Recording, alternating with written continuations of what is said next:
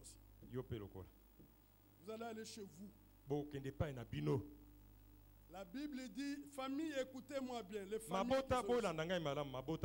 Jean chapitre 2, vous, famille, écoutez-moi. Cette parole du Seigneur. Jean chapitre 2.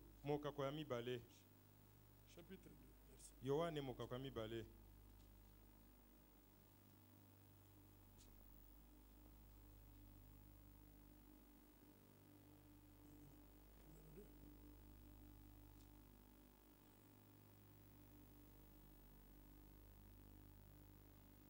C'est Jean. Oui, Jean. Chapitre 3. Merci, frère. Voilà. Nous sommes au verset. Voilà. Verset 29. C'est lui à qui appartient l'épouse, c'est l'époux. Mokolo mwasi alibala ezande mobali na ye. Dites amen. Oh, amen. La femme mariée n'appartient pas à la famille. Mwasi alibala azali mwasi a famille. La femme, une femme mariée appartient à son mari. Mwasi alibala azali ya mobali na ye. Mais si c'est une femme bien éduquée, so aza mwasi beaucoup malamu, elle vivra en paix avec la famille de l'homme. Akovanda kimia na libota ya mobali. Dans le respect. Na limemia. Dans la paix. Na kimia. Est-ce que c'est clair? Ya polele. La famille de la femme. Libota ya mwasi. Aujourd'hui, quand on va prendre la main de Bibiche, pour donner à l'autre Kalonji ici. C'est une passation de pouvoir ici, devant Dieu et devant l'Église.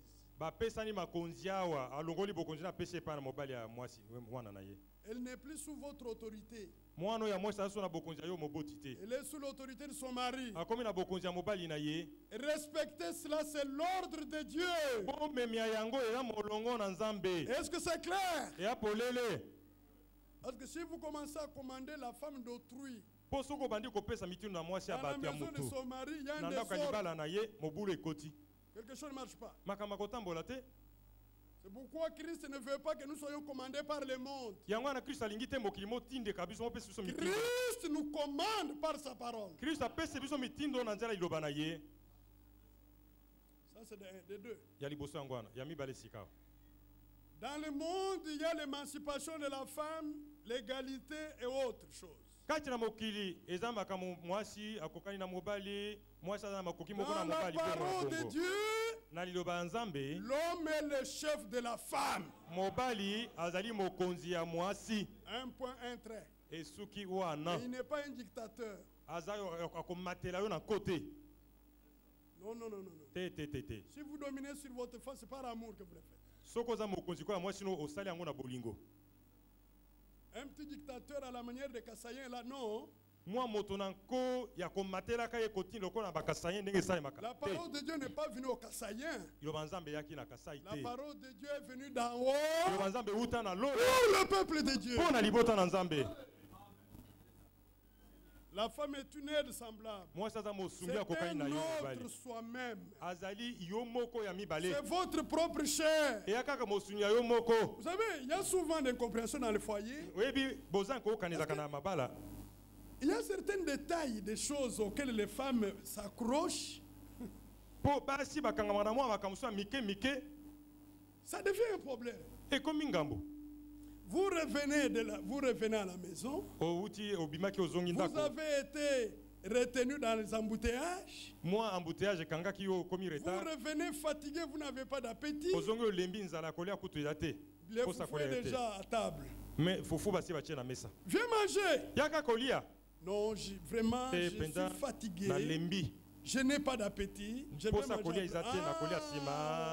C'est qui là qui t'a donné à manger? Qui doit dire aujourd'hui?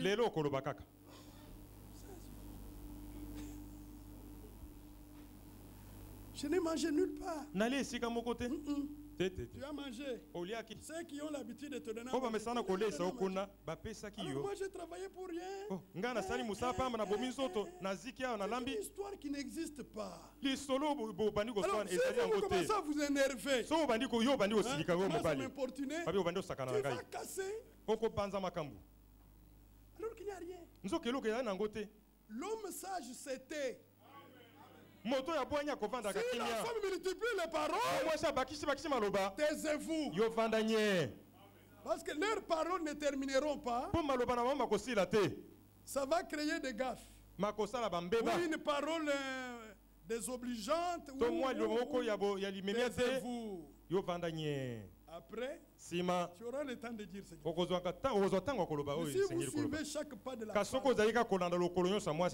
vous ne vivrez pas marié. C'est pourquoi la Bible dit c'est un être plus faible. Le Saint-Esprit, vous dites toujours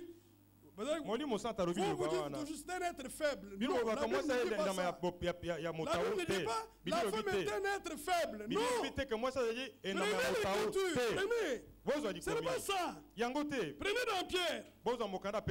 Hein? Prenez Pierre. Oh là là. Un Pierre. Vous connaissez le chapitre? Quel chapitre? Chapitre 3. Vous connaissez le verset? Très bien. Verset 7. Marie, montrez à votre tour de la sagesse dans vos rapports avec vos femmes, comme avec un sexe plus faible. Ce n'est pas faible seulement, plus faible. Comme avec un sexe plus faible, honorez-les. Comme devant aussi hériter avec vous de la grâce de la vie. Ah, le Seigneur a mis la promesse de la vie éternelle devant vous deux. À cause de ça, l'homme est appelé à la vie éternelle, la femme est appelée à la vie éternelle. Non. L'homme est appelé à la vie éternelle. La femme est appelée à la vie éternelle. Cette promesse est devant eux. Et alors à cause de cela, l'homme doit dire non, nous hériterons la même chose. Nous hériterons la même vie. Pourquoi je dois la maltraiter? Il faut la sagesse. Les femmes ne veulent pas être reprises en public. En tout cas, si vous le faisiez, ne le faites plus. Ça brise l'harmonie. Honorez-les.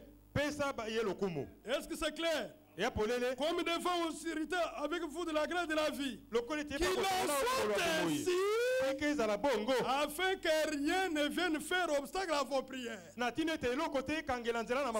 n'agissez pas avec sagesse, vous auriez des prières inexaucées. À cause des petits conflits entre l'homme et la femme, vous tiraillez là, vous ne vous réconciliez pas. Déjà vous êtes là-bas, celui-ci gagne la chose dans le cœur, l'autre là. Pour éviter toutes ces choses, il faut la sagesse.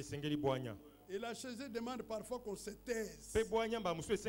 Quand l'esprit est surchauffé, attendez le temps convenable pour bien expliquer la sagesse.